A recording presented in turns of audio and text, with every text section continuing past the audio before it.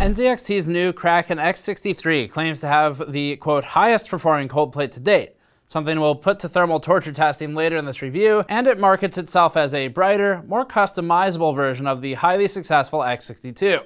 The X62 has been one of NZXT's best products, so we wanted to check the X63 refresh to see if the company has kept up with its older designs. We've had 6 of NZXT's Kraken X62 coolers deployed on test benches since the coolers came out, and we haven't had any issues with any of them yet.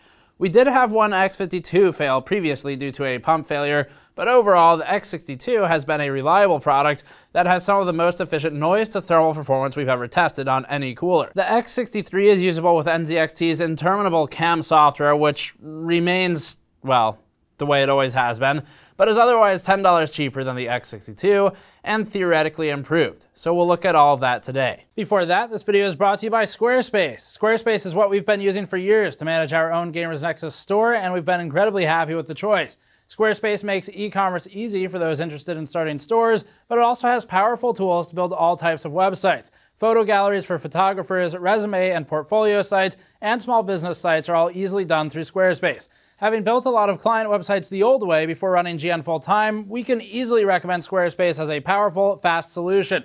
Go to squarespace.com/gamersnexus to get 10% off your first purchase with Squarespace. We have a lot to go through today with the X63. We've done a ton of torture testing on it. We've done 40 dBA noise normalized testing to see how it does versus everything else at the same noise level, because that shows us what the efficiency is. And the X62 was genuinely one of the most efficient coolers we've tested for noise to thermal performance, so it's worth revisiting with the X63. The 63 is, to its credit, called a refresh, so it's not branded as a new product, but it does have an Asetek 7th gen pump in it. So we're going to do a teardown on the X63 to see if it is properly different inside than the X62 was, which was a Gen 5 Asetek cooling solution. Corsair seems to be basically the only company that's ever used the Gen 6, and it had a few small changes with it. Externally, like the cold plate size was about 10% different, but overall, Gen 6 was mostly an improvement to the impeller, which moved from the plastic 3-pronged yellow impeller that was in all of the old Asetek designs to a metal impeller that should be much more durable and resilient with age. So we need to see what the Gen 7 pump has inside of it, and we'll talk about that later in this review as well, but we'll have a separate full teardown on it too, so that you can see what my experience will be like taking it apart. So key items of note: it's $150 instead of $160, so it's a bit cheaper. It still has the 6-year warranty, which is genuinely huge for these products, because there is definitely more of a hesitation for people to buy liquid coolers, even closed loop, than air coolers. And there's a lot of reason for that. Overall, the failure rate of liquid coolers, closed loop that is pretty low, but when they fail, it's spectacular. So either you hear about it in media, or if you experienced it, it probably affects you in a much more significant way than if a fan fails on an air cooler. And of course, you do have one additional point of failure, which would be the pump rather than just the fans. So they are wise to bundle this with a 6-year warranty. Now, in our experience, although we don't have a huge sample size, we have a much larger one than most people, our X62s have been unfailing, and we've had them on test benches that have been tortured for every CPU review you've seen for the last several years from us. So we know those have worked well, and we hope that this one follows suit, because we're eventually going to need to replace them. As for that 6-year number, Asetek, back when it was doing the Gen 4 and Gen 5 designs, officially expected permeation to start getting severe at about 5 years. Permeation is the process of the liquid slowly getting absorbed into the tubing and other materials of the cooler throughout the life of the cooler. You could refill it at that point. So 5 years is about the magic number where permeation might become a problem, but not always. It depends on the environment it's used in a literal sense. The actual atmosphere and environment where you live will impact it. Things like humidity and obviously the temperature of the product you're cooling as well. So that's all important to keep in mind for endurance. Thermal performance is the real question for today. Asetek's pump generations haven't been able to yield performance gains for a couple of years now, and they've instead shifted focus to permeation prevention, improving flow pathways, things like that. So we'll see if Gen 7's actually gotten better. But before we get into that, we're going to go through a build section, just like we do for our case reviews, where we'll talk about the actual build quality and the experience with CAM for the NZXT X63. Yes, it's back. and then we'll talk about thermal performance in greater detail than you'll find most places with some noise normalized testing and properly controlled test environments. Before getting to the extensive thermal and noise testing, here's the build features. First, as for differences versus the Kraken X63, what seemed like a new product at first is ultimately revealed to be more of a refresh. That's okay, because NZXT actually does say this is, quote, a refreshed Kraken X series on its product features page on the website, and it's extremely rare for a company to have the confidence to simply admit that it has improved the product without fully replacing every single part. Cabling has been updated, as has the pump plate. The pump plate is now rotatable with 12 positions that follow the clock, making it so that users can install the cooler in any position without unintentionally ending up with an upside down logo. We'd really like to see NZXT make this user serviceable though, just the pump cap, because over the years we've gotten a lot of emails from users following our teardowns asking how to replace the interior sticker with their own. Not many people take these things apart, and it's not particularly fun. But the pump plate is one of the pieces that doesn't actually contain liquid, so this could be done at a factory level to be made swappable by the user. They could maybe even make 3D printable files available or sell accessory kits for it. The next step in customization would be to make it a simple detachable pump plate so that people could replace things. RGB LEDs are old and no one cares anymore, but this level of customization would help set the product apart if it had it, and it doesn't. As for cables, NZXT has simplified its cabling down to a 10-pin connector and a micro USB connector from the previous mini USB. The 10-pin splits 3 wires to SATA power, necessary for the pump power. Do not forget to plug this in, a lot of people do. 2 wires for the pump tachometer, and 4 wires for the RGB LEDs, because that's the most important feature ever made. The micro USB connectors plug into USB 2.0 on the motherboard, and it's needed to initialize the pump, configure the LEDs and the pump speed, and potentially update firmware. Keep an eye out though, if you're using a mini ITX board, you might not have USB 2 headers on the board or enough of them, but you could do it a different way like we've done in the past. You could run an internal micro to external type A connector and plug it into the back of the board. That though is where we run into a problem. NZXT's CAM, which we've covered numerous times as being problematic software that doesn't always work well, will automatically update firmware without prompting the user once you plug that cable in. We find this to be an offensive reach into user space, and we're strongly opposed to auto-updating firmware on any product. Firmware is one of the few things that can brick a product without much effort, but it's also something that changes the root performance of a product. In general, the rule for BIOS, vBIOS, or camera firmware even, is to leave it alone if it works and you're happy with it.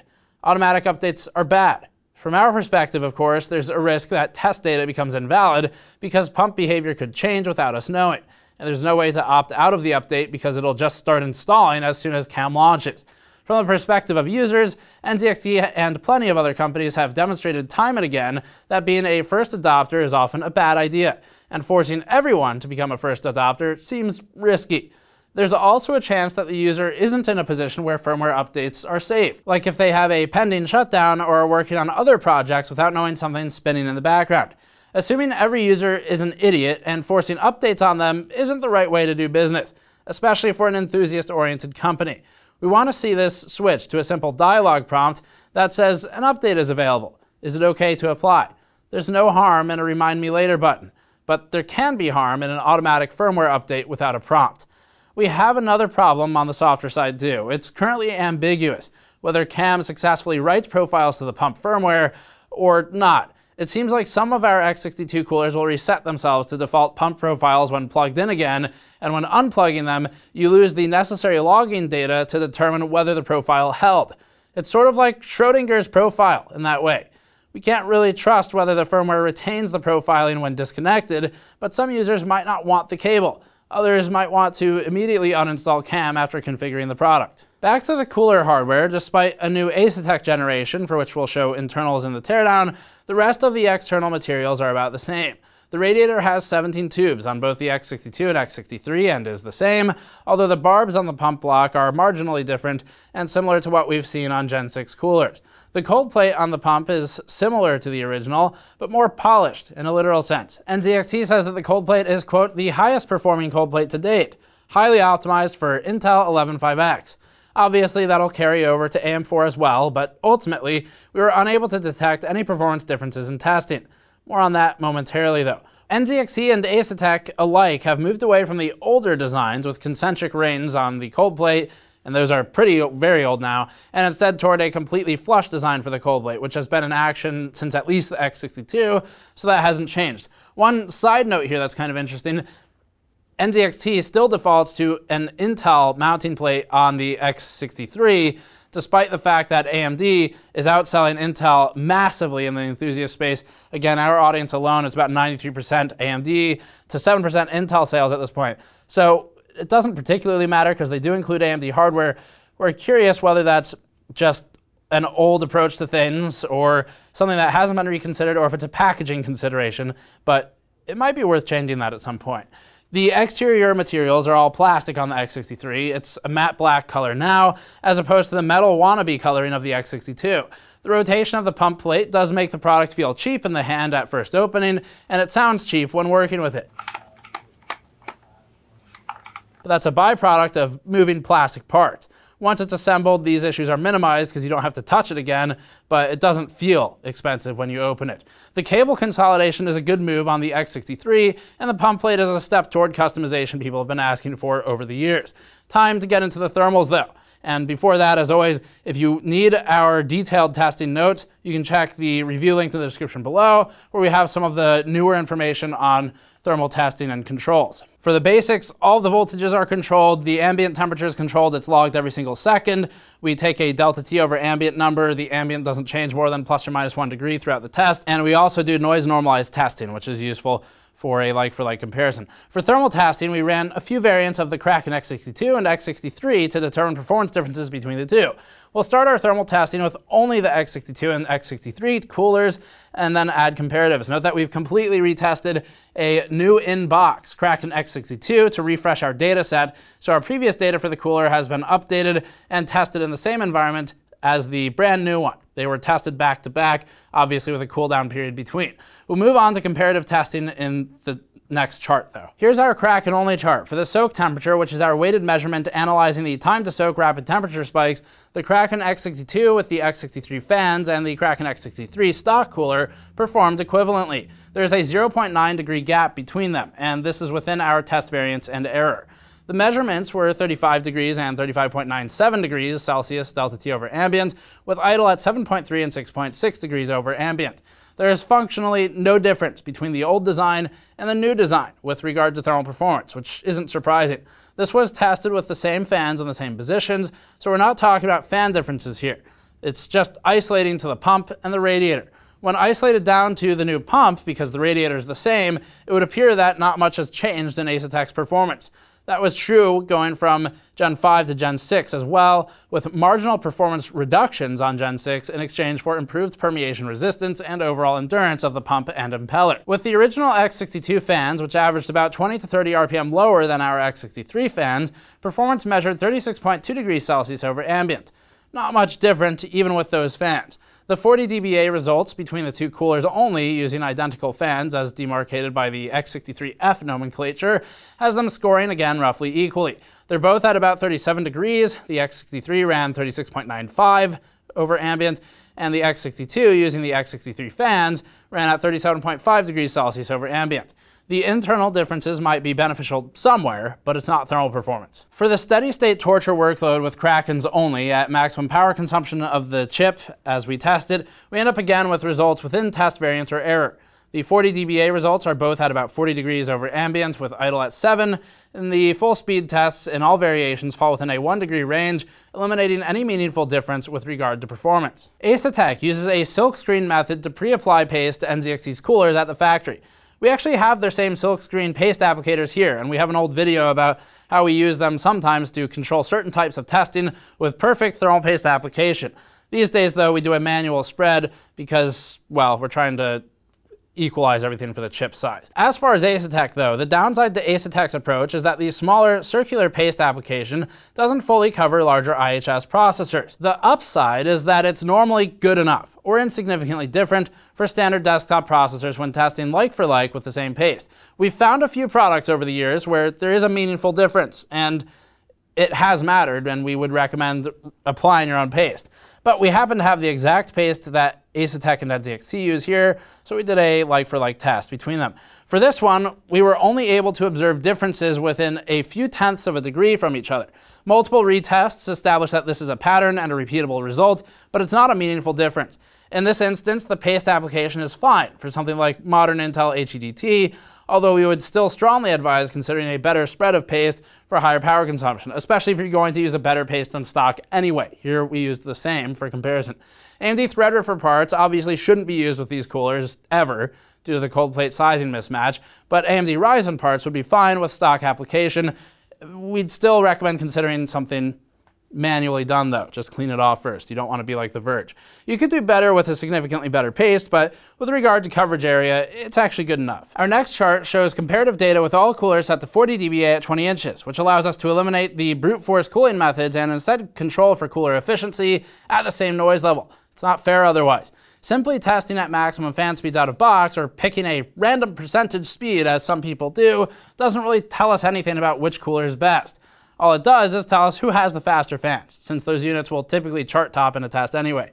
We do have that data later for those who really want it, but note that we recently refactored our data and retested or re-averaged coolers after tuning our accuracy and improving a few testing practices, so some data has been updated recently. In the soak test for comparative data, the X63 and X62 remain some of the most efficient coolers in our chart. They're barely outmatched by the H360 X3 and the EVGA CLC 360, both 360mm coolers. But the X63 is technically within variants of the H360 X3. The H150i is functionally equivalent to the X63 once noise normalized. The EVGA CLC outdoes it here and also has more cooling headroom if willing to endure the 60 dBA noise levels at a 20-inch distance that it creates, which is maybe useful for enthusiast overclocking sessions or for flight simulators where you want a jet engine next to your head. The X62 and X63 are both about equally efficient and have good overall scoring. Looking at our newly refactored torture test at 40 dBA, where we take only the steady state maximum load number and ignore CLC soaking abilities, the X63 and 62 place about equally to the H115i V2, the Celsius 360, and the H360 X3. There's not a huge difference between most of these in thermals. Looking now at torture results with a few speeds listed for various coolers, but primarily focused on full speeds, the X63 demonstrates that it about matches the H100i V2 240mm CLC when running a significantly louder 2500 RPM. It's also close to the H150i at 1600 RPM, both in the 35 to 36 degree range. The EVGA CLC 360 still tops the charts, but is also unbearably loud at its performance. As for the noise resultant of that temperature, the Kraken X63 at full speeds runs at about 49.1 dBA at 20 inches. We'd recommend running a custom fan profile or fixed lower speed, as marginal speed reductions can greatly reduce noise while minimally reducing thermal performance. NZXT did claim that its new cooler was 2.5 dBA quieter than its predecessor, and as it turns out, that's about right. We tested the two at a gap of 51.5 to 49.1 dBA. One note, we did hear a lot of pump noise and trickling at first boot. This was honestly pretty troubling at first. It was loud. I could hear it from the entrance of the room, and the test bench was about 12 feet away, and distance between me and the bench was another 2 benches running CPU tests. So it was a problem. That said, after about an hour of running, the air bubbles seemed to have sorted themselves out and relocated elsewhere, likely the top of the tank, which is exactly why you should always mount CLCs with the tubes down, not up, as is often shown erroneously in promotional photos by the very companies who sell these components, despite the recommendation to install them pumped down. The pump noise is noticeable and louder than the fans at first, but in our unit it subsided with the air pocket relocation later on. We did not hear any noticeable pump whine on our unit, and the pump trickling did go away entirely, or was at least obscured by the fan noise. So that doesn't mean it doesn't happen on others, but it went away on ours. Overall, for the X63, basically it's a pretty simple conclusion. If you were going to buy the X62, or if you liked the X62, or if you have one and you want to replace it with the same product, although we can't speak to the endurance yet because it is a new generation of Asetek pump, and we haven't actually tested it yet for a long term because it's not been out that long. If you want to replace or buy another X62, this seems to be basically an equivalent. It is the same in performance. It's mostly the same in looks, slightly different. It's mostly the same in external or exterior build materials. So it's all pretty much the same. which means it's not super exciting, but if you wanted one, there's really no difference between this and an X62 in terms of thermal performance. They are the same. A bit quieter on the X63, to give NZXT credit for that. Some of that's the pump and the fans combined. Also, there's a bit of a difference, obviously, from fan to fan. One unit to the next will have a 10% range, so that impacts things for noise testing too. But overall, there's really no meaningful difference from our standpoint, X62 versus 3, and our standpoint is performance-oriented. So how we look at this, and I was speaking with Patrick, who does a lot of our CPU benching the other day, how we look at it is, well, when our X62s start to get too old to trust, or maybe if they start to fail, or we just want to replace them because we need to keep stuff fresh for testing purposes, we'll probably replace them with these X63s. So we're fine with it. We haven't really seen any reason not to be as of yet. And any endurance concerns will obviously have to be uprooted through longer term testing. We never ran into endurance concerns with X62s. So Gen 7 might be different, but we don't really have much reason presently to suspect that there would be a difference. We'll see though. So should you buy it? Well, if you really like the look, obviously go for it. There's really no problem with it that we've run into in a major hardware way. The software we don't like still, but for LEDs, if that's what you care about, it works. And if you don't really care about any of this LED stuff, but you just want efficient performance for noise levels, it's still one of the most efficient coolers. Some of the 360s will be better, but they're bigger and they might not fit. Obviously, air coolers are always an option, and we've been talking about those a lot lately. We've had 3 or 4 videos in the last couple weeks on them. We're working on more, and we're just sort of slowly ramping that content and building on it. So stay tuned for more air cooler discussion.